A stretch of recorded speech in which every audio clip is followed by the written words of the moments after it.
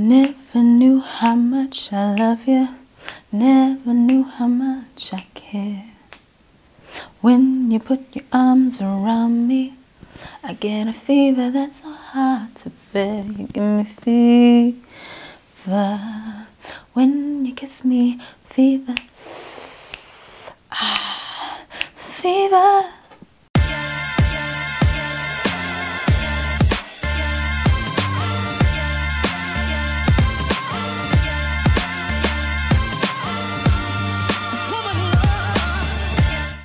Hey beautiful people, welcome back to my channel. I'm Kopano Shimange and this is How I Do Things, the show where you send me your questions and I'll let you know how I would do things. Now you can take it as advice, use it, don't use it, it is completely up to you, no pressure, none whatsoever. You're just watching for entertainment, watch. But if you're thinking, that's a good idea, it is your choice to use it or to not use it. I'm just saying what I would do if I was in your shoes. Now today we are chatting about being in the sheets, being in charge, being the one in control in the bedroom. Now this question comes from a married woman who's just like, listen, me and my husband been together for a while and I'm used to him taking the lead, but I want to take the lead sometimes. I want to initiate things. I want to be in control.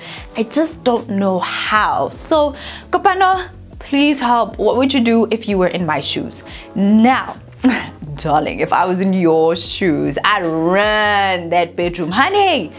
But there's a few things that I know I take into consideration before that happens. So if you want to know how do you take control as a woman in the bed, when it comes to knocking boots, being in the sack, being in the bed, getting down and dirty with your man, how do you take control? How do you run things? How do you say, listen man, this is what you do, drop the panties, I'll let you know further instructions. Until then, I just need you naked on the bed.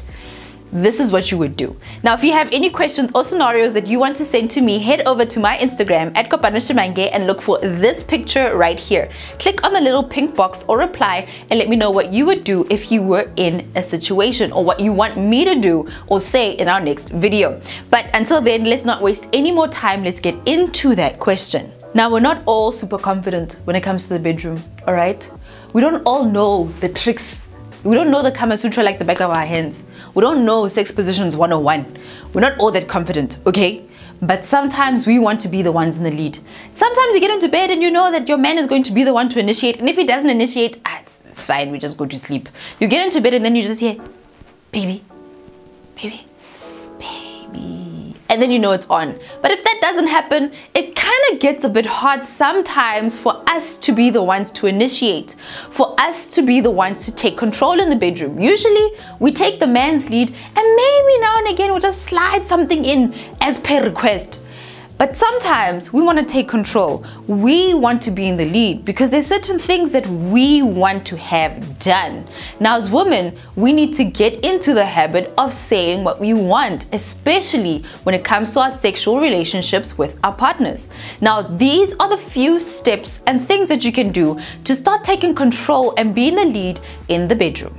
Number one is to be a vixen. Yes, be that girl. Believe you're sexy. The seductress, the temptress, the one with the whip.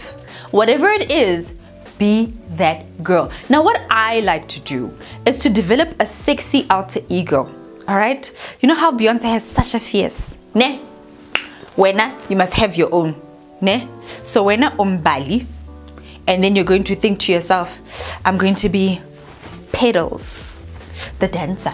Whatever you want to be, okay? Developing this vixen side of you, this party in a box that is only for your man, that only comes out when it's time to get in the sheets, you know? Or that whole saying of a lady in the streets and a freak in the sheets, that whole thing. Name that little freak, that little girl, that one that knows what she's doing, that one that says what she wants, that takes control, that takes charge, that gets on top, that girl. Be that vixen. If you need to develop an alter ego to make that happen, do it. You don't have to tell your man about it, or you can tell him about it if you think that it's going to be fun. Sometimes it may be like, hey, is Pedals coming tonight? You know what I mean? So decide, this vixen inside of me, yeah? Is she coming out tonight? What's her name going to be? You know? what's her name? Is she a dancer? Or is she just that girl who knows what's going on in the bedroom? That one who's confident, that one who knows the situations, right? Develop that vixen inside of you. If you need to develop an alter ego, do it, honey. Trust me, it just adds that extra spice to the relationship. It just adds that extra character that you just need. And if your man says, I need something different, you just pull it out of the box and you say, oh, pedals. Step number 2 is to have a game plan. Especially if you're not really used to it and you might get a little nervous, have a game plan. There's nothing wrong with it. Plan it out and say, okay, the night where I take over, this is what I want to do. To be confident, I'm going to wear this, right? And maybe I may request that he is in bed already. What positions are you going to be in? Are you going to indulge in foreplay before? If so, what kind? Do you need to plan any instructions that you want to give him? Plan it out in your head or write it down. It doesn't matter. Just planning it out really does help you to just have an idea of what you're going to do. Here's a secret. Confidence isn't always something that people are just born with. Confidence is practice and knowledge. So if you gather knowledge before you head into the bedroom, then you can come with confidence knowing what's going on, right? Especially if you have a game plan, you're not going to get in there and then you're just going to sit there thinking to yourself, oh crap, what now? Do I want to touch that? No. Should I? No. Bring it back. You need to just have a plan. So having a plan and knowing what you're going to do when you get into the bedroom gives you a bit of ease, right? It helps you calm down just a little bit. So you're just like, okay, fine. My husband, tonight, I'm bringing pedals. Be there. This is what I need you to do. And this just connects to point number 3, which is to talk it out, all right? Having things in your mind and in your brain and just thinking to yourself, okay, fine, so I'm going to do this, then step 1, then step 2, then I'm going to do that. It's going to make you really nervous, okay? Like I said, we're not all good at this, and you've been with your husband for a while, and you may be thinking to yourself, oh, I'm so embarrassed because I said I'm going to take over. Don't be. This is the guy who knows you. You married this guy. He knows you better than any other guy knows you, right? So talk it out. Be comfortable with speaking through the experience. This will make you and him more comfortable. If you are feeling a little embarrassed, tell your man it's fine. Talking it through helps you to both be involved in the process. Remember, you have this game plan in your head. So you want to tell the man so that you don't end up in a situation where you're just trying to flip him because you're just like, it's not, and then, no, just, You don't want that. It gets frustrating, and honestly, certain situations like that just go, you don't want that. So talking it through helps you to both move at the same pace and move through the same things so your man knows where your head is at while you're busy. And step number 4, get on top. It is much easier to be in control if you're the one on top. I know, this is intimidating, especially if you're not really that used to it. That's why you also need a game plan. And also, Pedals can ride it. Pedals knows what she's doing. But when you're on top, you can avoid that situation where you knee your man in the wrong parts because you're just trying to get him to do the right things because he's on top. If you want to take charge as a woman, get on top. It's also something that men love. When a woman is in charge and she's on top, then she is the leader of the situation. You get on top and say, I'm your captain now. You are the one in charge. You are in a position of control. But if he's on top, I'm telling you, that knee is going to land in the wrong place and everything's going to go sideways. Get on top. He will enjoy it. You will get what you want out of the experience and you will be in control. Step number 5 is to embrace the embarrassment. Listen, this man that you have chosen and this man that has chosen you, there's a level of comfort that you guys have that cannot be surpassed at any sort of situation. When you get married to someone, it is the ultimate level of embracing someone and knowing the deepest crevices of this human being, right? So embrace the embarrassment. If you're gonna be embarrassed with anyone sexually, it may as well just be this man who's put a ring on it, all right? So you just want to Be okay with being embarrassed. Be okay with not being perfect at it, because you want to get some experience. You want to try and do it over and over again. And if you're going to try and hide being embarrassed, you're not going to do it again. You want to do it as many times as possible. Step number 6 is to have options. Okay? Don't just only have one game plan. Pick multiple positions, right? So you aren't tired tonight. You know what you want to do. But plan A might not work, because when you think about it, maybe you were just not as flexible as you thought you were.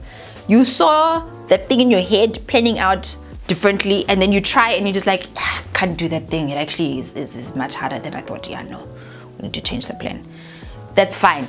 Have a couple of options so that you know that if this doesn't work out, you're not out of options, you can try something else. And number 7, when you take control, you will refuse to sabotage yourself.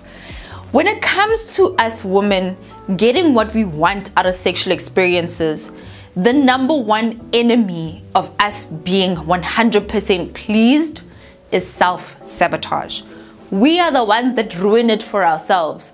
We'll be on top, we'll be getting there, but because we're embarrassed or because we're scared or because we're fearful, we'll stop and just be like, it's fine, leave it.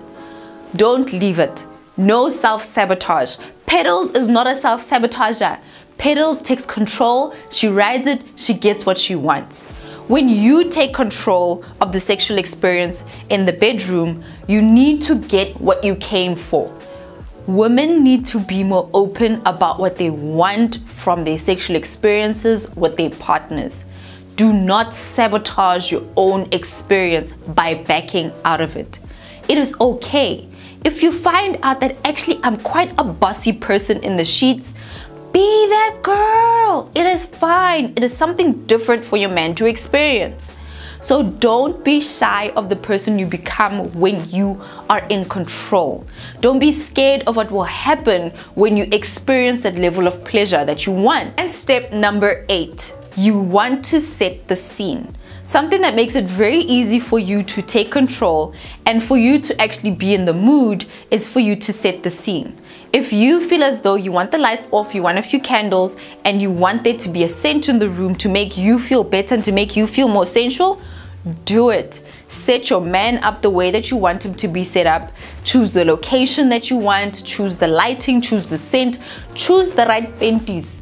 Whatever it is that you need to set the scene. Remember, mentally is the winner.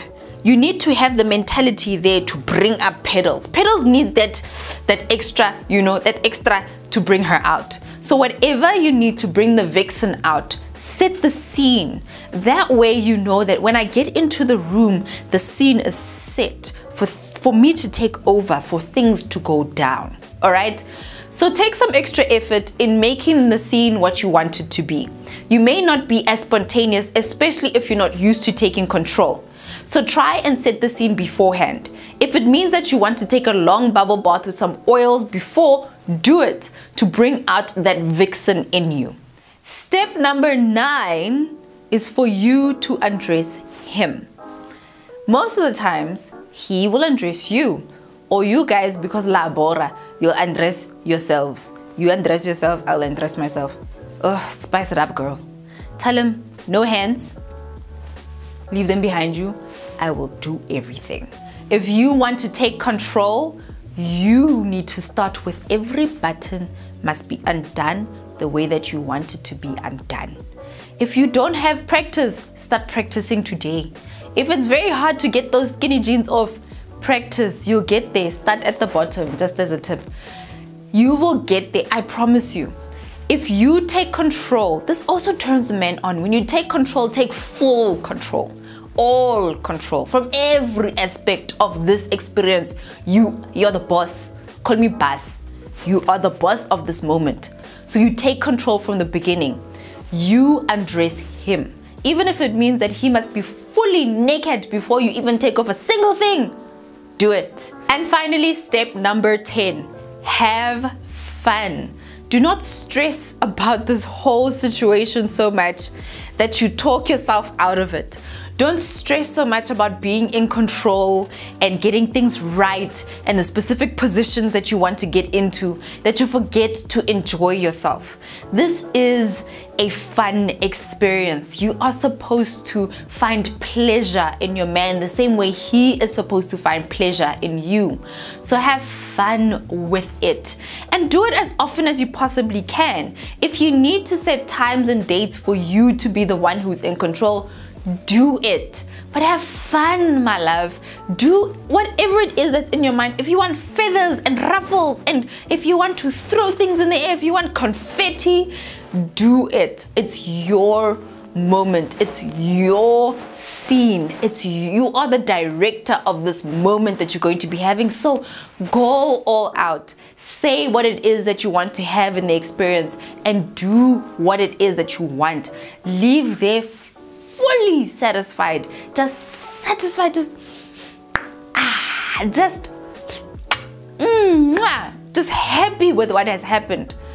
Have fun with it. This is something that's supposed to be enjoyed by the both of you. So have fun. Live it. Alright, beautiful people, I hope that helps you to take control in your relationship and in your sexual encounters with your man. Have fun with it. Take control. Take charge. Make it a special event that every Tuesday is Pedals Day. Whatever you need to do to make it fun. Following these steps may add that spice that you've been needing in your marriage to make things a bit more exciting and to have those days where things are a bit different because Pedals is home. Whatever it is that you need to do it. I hope that you guys enjoyed this one. Let me know in the comment box down below. Do you have an alter ego? Do you have a vixen that's living inside of you that needs to take over, that is roaring like a lion? Let me know in the comment box down below which step stood out for you and if you will be taking control anytime soon. I hope that you enjoyed this one. Until the next one, beautiful people, I'm Kopano Shimange and this is How I Do Things.